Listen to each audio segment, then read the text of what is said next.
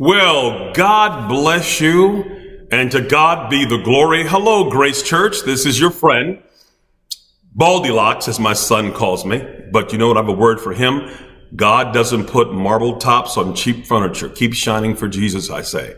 It is so good to be back with you. Even though we're doing everything virtually now, we're still going to serve God, share his word, and encourage the people of God. I'm honored to be a part of your ministry team as a guest speaker. And if you would please take your Bibles and turn with me to the book of 2 Samuel chapter 9. One of my favorite stories in the Bible. There's so much here, and we're going to have a surprise ending from this particular passage of scripture. I know you're doing a series on the kingdom, and so my part is to share with you a message about what does it mean to be a kingdom man. In essence, to be a kingdom agent of transformation. And so I want to use a few examples in this text that will help us to see in a very practical way, what does a kingdom man look like? What does he do? What are his characteristics? What are his attributes? You see, we learn about men, we become what we behold. So if I see nothing, I may become nothing. But if I can see what it looks like, if I can see the characteristics, then I have a better chance than to replicate what I'm watching and what I'm seeing that I can become. So let's delve into this particular part of the scripture and let's really understand, what does it mean to be a kingdom man? And it says here in 2 Samuel chapter 9, beginning at verse 1, David asked, "Is there anyone still left of the house of Saul to whom I can show kindness," which basically means mercy and grace, "for the sake of Jonathan?" Now, this scripture makes no sense. We call this a paradoxical didactic, a yin-yang incredible statement, because why would King David want to show kindness to the family of a maniac who wanted to kill him?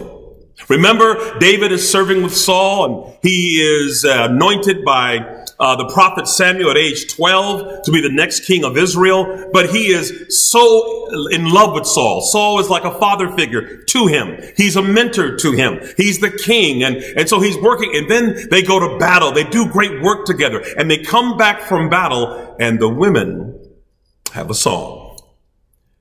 And the song goes, Saul killed his thousands, but David his tens of thousands.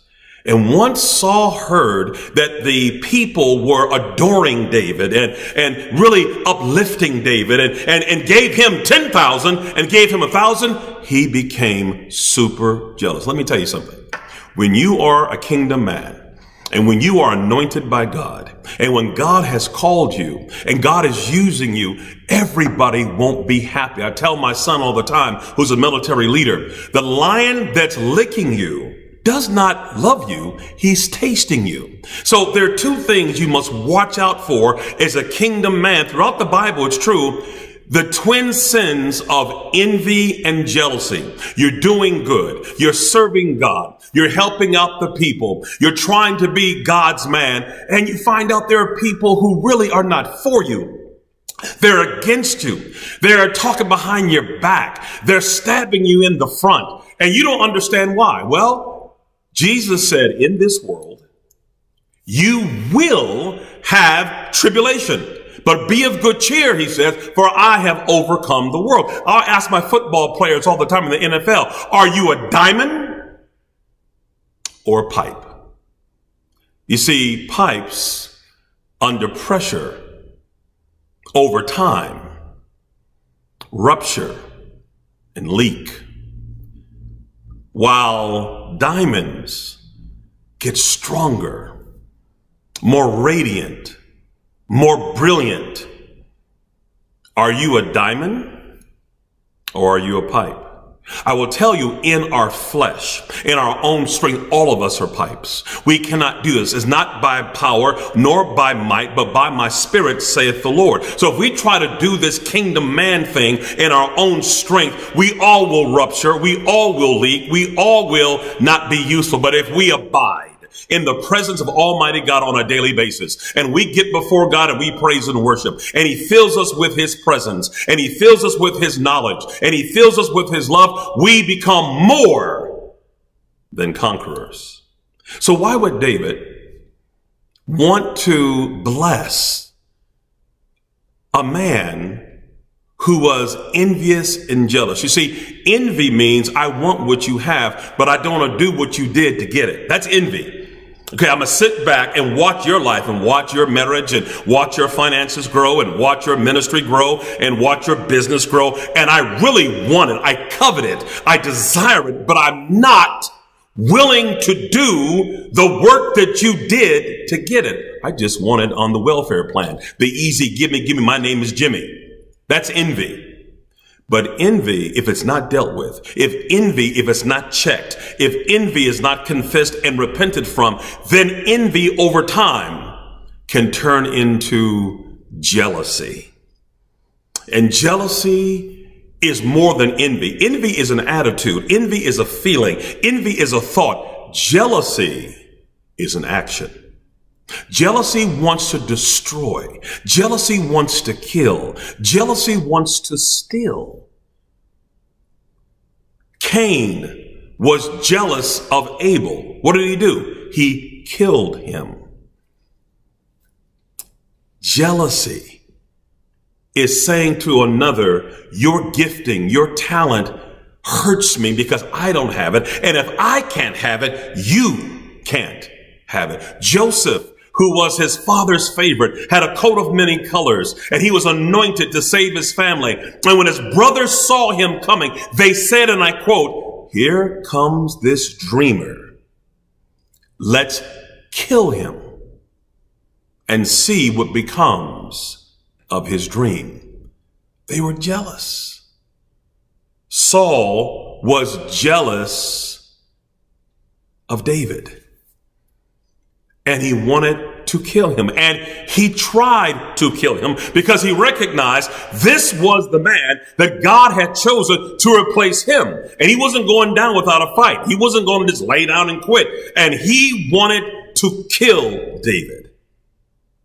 And yet David, who is now king, who is a kingdom man, doesn't want revenge, is not bitter and angry, is not trying to be macho man. Instead, he says, is there anybody left from the house of Saul, the man who tried to kill me many times, by the way, that I can show mercy and grace to? Not because of, but in spite of. You see, David, when he was called to the palace, David's a country boy. David lived on the farm. David was a sheep herder. David had grass in his teeth. He knew nothing about politics or palace protocols. He was a simple country boy who was anointed by God. And so when he came to the palace, somebody saw him. Yeah, Saul wanted to kill him, but Saul had a son. His name was Jonathan. He was the crown prince. He was next in line to be king. So if anybody had a reason to be jealous and envious of David, it wasn't Saul particularly, but he was. Instead, Jonathan should have been the one because he was going to be replaced by David as the next in line to the throne. But instead of being jealous, instead of being envious, Jonathan sees the hand of God on this kingdom man. And he mentored him, and he coached him, and he loved him. He even protected David from his own father. When you are a kingdom man called by God to do great things, God will send two kinds of people into your life. He'll send a mentor like Jonathan, who will show you what to do, how to do, who will teach you what you need to learn. When I was a young boy, it was my pastor who became my Jonathan. He taught me. He saw something in me and he pulled it out of me and helped me grow into the man I am today. He was a Marine. He was a pastor. He was amazing. God will send, but are you willing to listen? Are you willing to learn? Are you willing to be coachable and teachable? God will send a mentor. He also will allow in your life as a kingdom man, people who are called your tormentors. So while Jonathan was a mentor to David, Saul was a tormentor. Tormentors are important. You know why? They keep you on your knees. They keep you praying. They teach you how to love your enemies. They teach you how to become a kingdom man. If the mountain was smooth, you couldn't climb it. You know, a pearl is made from pain. A little speck of sand gets inside the shell of a mollusk, and over time, there's called the mother of pearl that'll wrap itself around that piece of stone, and over a 5-year period, like an onion, you see the layers, and that stone, that pain, that irritant, that torment becomes a pearl. God wants you to learn how to turn your pain into power and your wounds into wisdom and your scars into stars. It won't always be easy, but he wants you to depend upon him. He wants you to abide in him. That gives you the ability to deal with the tormentors who will always be in your life. They never go away. Moses had tormentors his whole time he was leading. People would say, Moses, were there no graves in Egypt that you brought us out to the desert to die? Stone him! And let's go back to Egypt.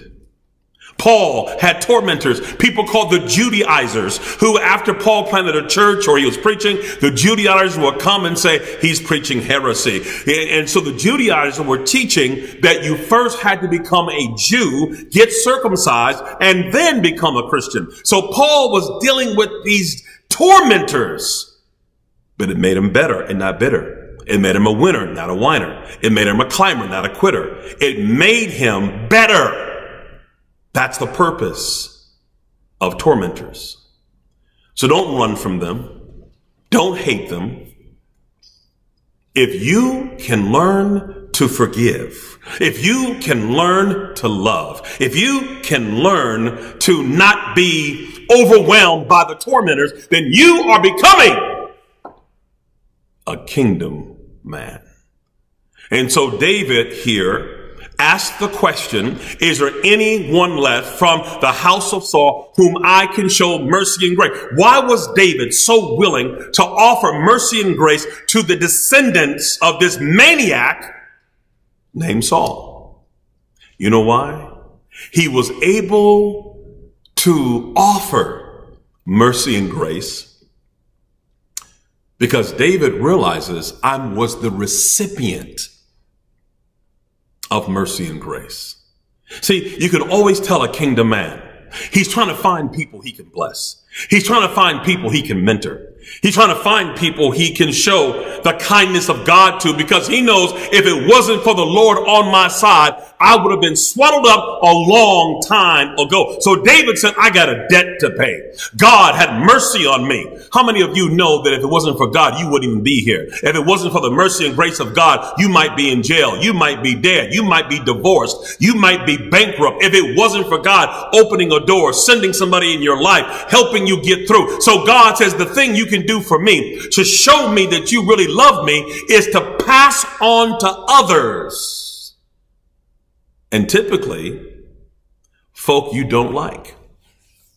Folk that get on your nerves. Folk that make, you see, it don't take the power of God to love people who love you. That's what Jesus was saying. It doesn't take the power of God to like people who like you, who look like you, who act like you, who think like you. That's easy. But try loving people of a different race, a different mentality, a different disposition, who get on your nerves, people that you would just love to hate. Because you're a kingdom man who received the mercy What does mercy mean? I don't get what I deserve. What is grace? I get that which I don't deserve. And we are so grateful. We are so thankful. We are so overwhelmed that we know if it wasn't for God, we wouldn't be here. We're looking for people less fortunate than us that we can bless. Now, the second thing, so one is you're a kingdom man when you can forgive, when you can no longer hold grudges, when you're looking for people to bless. Number two, the second thing that makes you a kingdom man, you are a covenant keeper. Number one, you are a forgiver. Number two, you are a covenant keeper. What do I mean by covenant? Well, when David and Jonathan were together, Jonathan being the crown prince, the son of Saul, and when Jonathan blessed David and helped David and gave him his cloak and gave him his sword and became his mentor, they entered into a blood covenant. A blood covenant. Covenant means agreement. Covenant means commitment. And they became blood brothers, even though they weren't related, even though they were supposed to hate each other, even though there was animosity with the father against David. Jonathan reversed that. And he said to David, there's no doubt that you're going to be king. The hand of God is upon you. He says, remember, when you become king, all I want you to do for all that I'm giving you is remember me and my family. And they cut a blood covenant that really made the sign of the cross. They cut each other's arms. They put the blood together. And so David, when he finally becomes king, he was anointed at 12. 18 years later, he becomes the king of all Israel. And as he is in the throne, as he's now in full power, and that we call that in Greek, exousia and dunamis. He had transformational power and he had executive authority. And what are you going to do with the gifts God has given you, kingdom man? What are you going to do when you get everything you dreamed of, when God gives you power and God gives you position and God gives you authority? Are you going to worship yourself? Are you going to just be selfish and me, us four, and no more? Or are you going to remember the covenant that you have with your king? The Spirit of the Lord is upon me, Jesus said, to preach the gospel to the poor, to restore sight to the blind, to heal the brokenhearted, and to set free those that are in captivity, and declare that the mercy and the grace of God is available to all who need it and want it. Are you a kingdom man? Are you fulfilling those objectives in your life? Who are you restoring sight to? Who are you helping overcome a broken heart? Who are you able to help and coach and develop? That is what God is looking for. You know what? The Dead Sea is called the Dead Sea because it takes in water, but it never gives out. And so it's stagnant. God expects you to say, I get so I can give. David is now king. Let's go on down and let's look. And so David in the story, he's asking anybody left from the house of Saul. Saul's been destroyed. Saul's died. His lineage is gone. And there's a guy named Ziba in the story who's a servant of Saul. And David says, hey, I got a debt to pay. I got to bless somebody from the house of Saul. Is there anybody around? And Ziba says, yeah, there's a guy left from the house of Saul. His name is Mephibosheth, and he's living in a place called Lodabar in the house of Mahir. Lodabar means the place of no pasture, no future, no promise, no gifting. There are people around you. You know, we love to go on mission trips, and nothing wrong with that. God calls us to do that, to go to India and go to Africa and go to China. I've done that, planted churches and leadership centers. But you know what? Jesus said, you shall receive power when the Holy Spirit comes upon you to be witnesses unto me in Jerusalem. That's your home. In Judea, that is your province, your state, you know, where you live. In Samaria, These are people who are not of your same race, who you are supposed to dislike based upon your ethnocentric ideological differences. And so the Jews called the Samaritans dogs. They did not like them. They didn't want to be a part. Why? They were the 10 tribes of Israel. They got invaded by the Assyrians. They became part of that pagan culture, intermarried, had babies, forgot about God, and became this other group of people called the Samaritans. And so the Jews would walk around Samaria to get to another destination because they so despised this other race of people. And yet Jesus spoke to a woman in Samaria at the well and was able to save her and all of her family. That is a kingdom man. You see, I'm in error theologically when I say I am a black Christian. I am in error if I say I am an American Christian, because I'm putting my Christianity in a deficit position, and I'm putting my ethnocentric culture, class, or race in the adjectival position.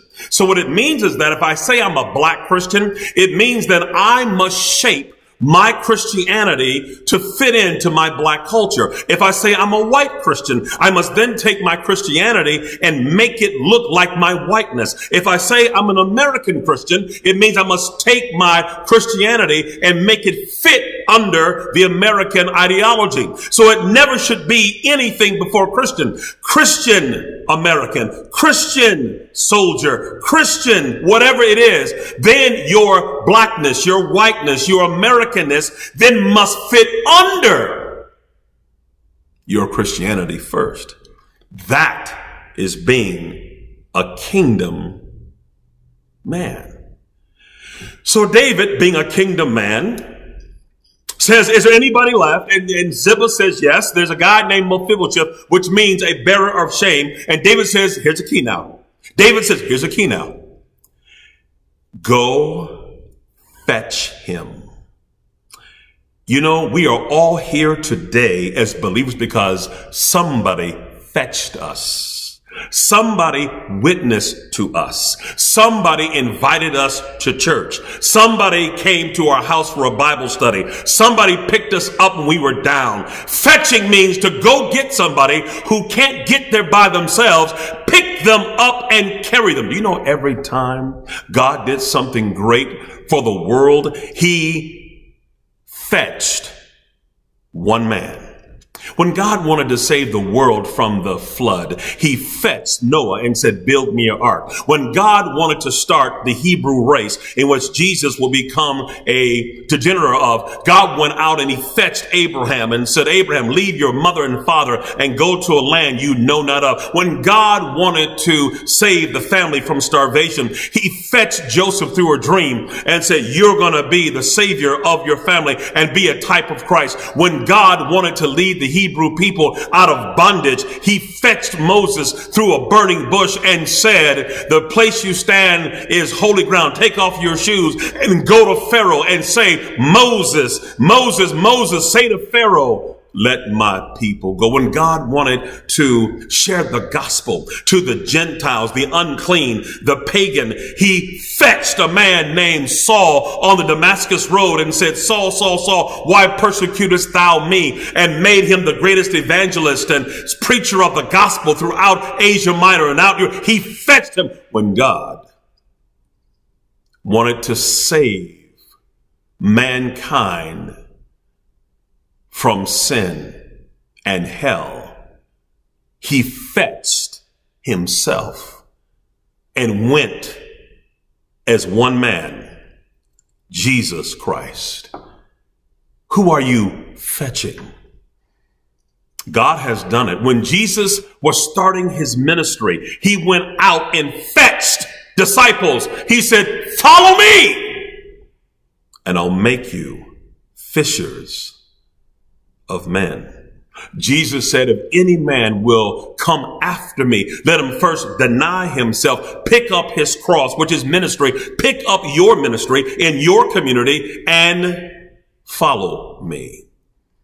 We are very good at going to third world countries But do you understand, kingdom men? We have third world countries right here in Cleveland, in Detroit, in Milwaukee, in DC. We need to do more work right here in Jerusalem, right here in Judea, right here in Samaria, before we go to the uttermost parts of the world. You see, Jesus gave a priority. Jerusalem, right where you are. Judea, people that are like you in your community. Samaria, folk who are of a different race, different backgrounds, going into the hood. Help to build ministries to minister. You know why? I'm half white, half black, but identify as being black. Can I tell you something that breaks my heart? Kingdom men, I need your help. Do you know that 72% of all black children in America are born out of wedlock and grew up in a single parent home in these United States? Listen to that number. 2/3 of all black babies are born out of wedlock and are raised in a fatherless home. Do you know that 80% of our social ills, high school dropout, teen pregnancy, abortion, drug addiction, violent behavior, early incarceration, is a direct result of growing up in a home without a father? If we can work together to mentor and coach and be kingdom men in our communities, in our inner cities. Because what I learned working for a president doing a work on fatherlessness is if a man, a coach, a mentor will spend 1 hour a week for 52 weeks being a Jonathan, mentoring a David,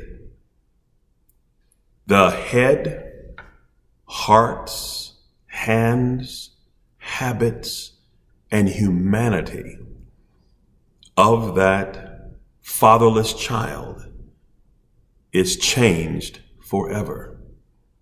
David was changed forever, and he became a mentor and fetched Mephibosheth and brought him to his home and told him, everything that you have lost, everything that was taken from you, I'm going to help restore it. You see, that's what Jesus did for us. He restored us back into relationship with God. While we were yet sinners, Christ died for us. You know what God is in the business of, kingdom men? He's in the business of restoration. Restoring your marriage.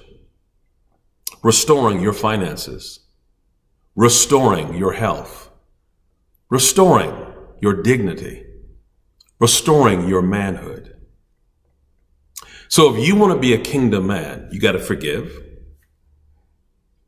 You have to be a mentor who goes out and fetches. You can't sit back and wait for folk to come to you. God didn't wait for Moses to come to him. Abraham didn't come to God. God went to them. Jesus went out and found his disciples. Here's a challenge for you to be a kingdom man. Number 3. Who are your 12 disciples? God just didn't save you to sit around and be, you. He saved you to be a magnet to pull others in to the kingdom. And you should have one man every month that you invite to church. So 1 month is Charles. You spend 4 weeks inviting, bringing Charles, Then the next month you go after Gregory and you go and spend, time in the next month. So every month you should be spending time mentoring, coaching, fetching, restoring one man until after a year you have 12 men that you have discipled. That's a kingdom man. That's what Jesus did, and that's what he expects us to do. As I close this message on what it means to be a kingdom man, let me give you the 5 pillars from my new book called The Power of One Man, Being a Kingdom Man. Number 1, you got to be present. Half the battle is showing up. You can't be a kingdom man staying at home. You got to go to church. You got to go to Bible study. You got to be involved in people's lives, your children's lives. You got to go to the inner city. You got to be present. Half the battle is showing up. Secondly, you got to be attentive, meaning that you just can't show up and say nothing. You got to ask questions and get involved and care enough and be able to get into their world. Thirdly, you have to be affirming. Oh man, so many men put other men down and down them and down them. Speak life. Speak life. That's a kingdom man who speaks life into people's lives. I see you being great. I see you being successful. I see you being amazing. As a man thinks in his heart, so he becomes. Life and death is in the power of the tongue. Fourthly, you got to be consistent. That's a big thing in the kingdom. You can't start and stop, start and stop, start and stop. You gotta be consistent. Matter of fact, if you start mentoring someone in the inner city or on the farm or somewhere and you start and stop, they quit and they become worse off than what they were. Be consistent. And lastly, be committed to Jesus Christ. What does that mean? As I close, this is the key to everything, to be a kingdom man. I cannot give you what I don't have. So Jesus says in John 15, I am the true vine, you are the branches. If you abide in me and me in you, you shall bear much fruit. What does that mean, abiding? That means before you try to do anything, you got to be something. That means you got to be present with God every morning. I don't care if it's 15 minutes, 30 minutes. Every man who wants to be a kingdom man has to abide, be still and praise and worship. Before you turn on CNN, before you turn on Fox News, before you look at your cell phone, you give your first eye opening in your mind and heart to God. You praise and worship. My God is an awesome God. He reigns from heaven. You got to get into worship and praise. Here's why. We talk about the fruit of the Spirit: love, joy, peace, patience, kindness, goodness, faithfulness, humility, and self-discipline. Those aren't just words to memorize. It makes you a kingdom man.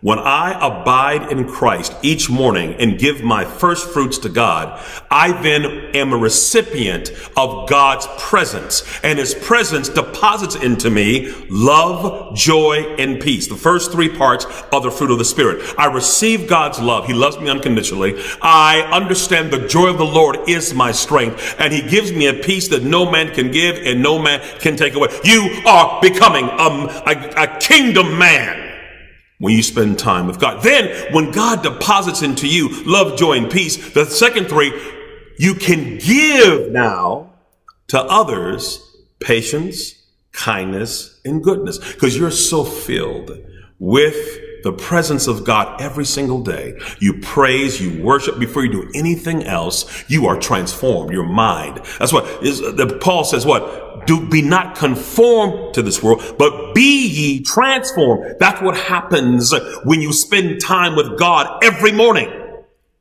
You're able to give patience, kindness, and goodness. So you get love, joy, and peace, to give patience, kindness, and goodness, to become humble, faithful, and self-disciplined. You become a kingdom man by staying in the presence of God and making that your priority. We can't become kingdom men in our own strength. But if we stay on our faces every morning, I mean it, men, every morning. And here's my meditation that I say as I close. Lord, forgive me. I know that I'm a sinner. Forgive me. Number 2, Lord, help me. I can't be a good father without you. I can't be a good husband without you. When I try to do good, evil's right there with me. Help me.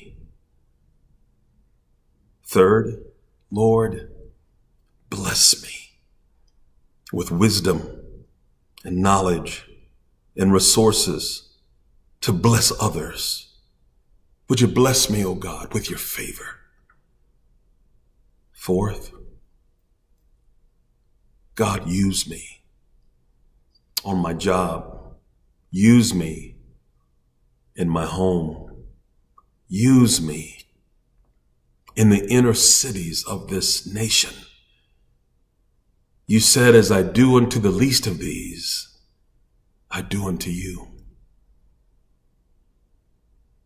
And Lord, when I'm done and I'm tired, restore me. The Lord is my shepherd, I shall not want. He makes me to lie down in green pastures.